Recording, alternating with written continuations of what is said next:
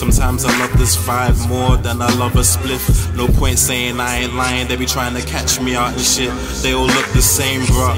Come on, take a pic. Only 3 different poses, I bet. Watch them take a pic. I think about what we really complain about. She'll toss some Mars as fast as we toss a name around. Wonder how this came about. You met her at the homies.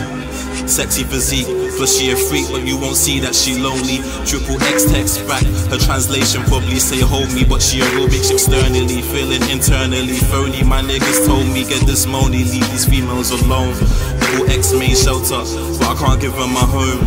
Can't call them all bitches, but sure feed them the bone. And if she cool enough, she'll probably lose the label that say clone. Maybe so many of us having babies, it's crazy, may hate me if I answer the question that asks.